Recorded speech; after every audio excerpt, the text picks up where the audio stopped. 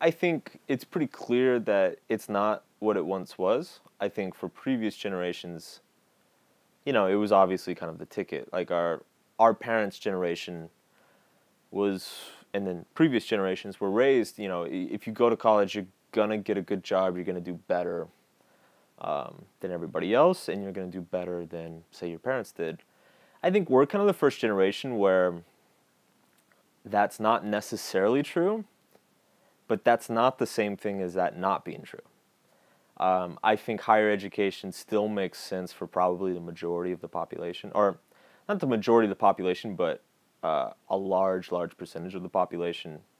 But I think education in general, we need to reevaluate it. I don't think the world is changing so fast, technology is changing so fast, that for certain personalities or certain learning styles or certain career paths, it doesn't make as much sense as it used to.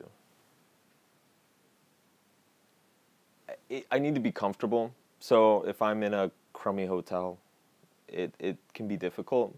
I mean, you can manage for a few days at a time, but you know, back when I was like 23, I didn't really care. I'd post my laptop up anywhere and go crazy. But you know, these days I need to focus a lot more. The work I'm doing is a lot more important. So yeah, it's important to be, you know, nice apartment, nice city, not tons of noise, outside distractions, cockroaches everywhere. So yeah, that's something I pay more attention to now. The big one is uncertainty. That seems to be the big psychological block that I see in most people. You know, when you're following kind of the conventional path of, you know, school, make good grades, go get a job, work your way up the corporate ladder, it's always clear what the next rung is because the person in front of you is defining it. You know, your boss is telling you what to do, the industry is telling you what to do, the schoolwork is telling you what to do. When you kind of set off on this other path, you have to learn how to simply do things without knowing if it's the right thing to do. And that seems to mess people up. You start running into all sorts of people who never had anxiety issues suddenly have anxiety issues. People who were always very confident in themselves are suddenly not confident in themselves.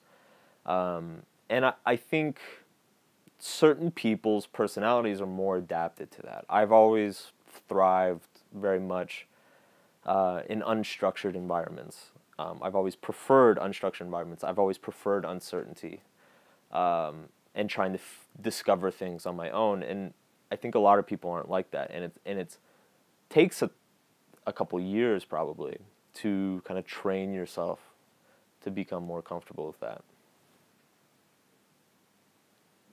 Early on, I just couldn't seem to scale anything. I had a consulting side of my business, and I couldn't scale that. You know, it seemed like anytime I tried to push the price higher or get more clients in some way, it just hit a roadblock.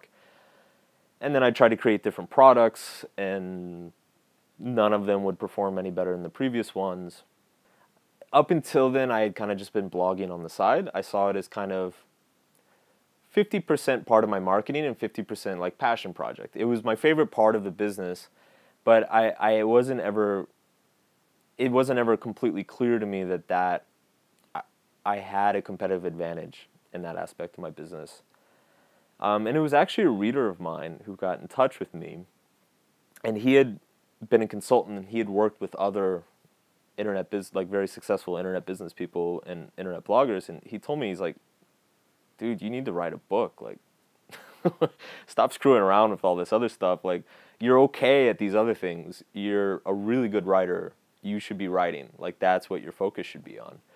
And so I kind of took it to heart and, you know, took 4 or 5 months and banged out a book, and that changed everything. I mean, it's funny too. Like I don't even have a sales page for my first book, and it completely revamped my entire business. I mean, it launched what I would consider a career.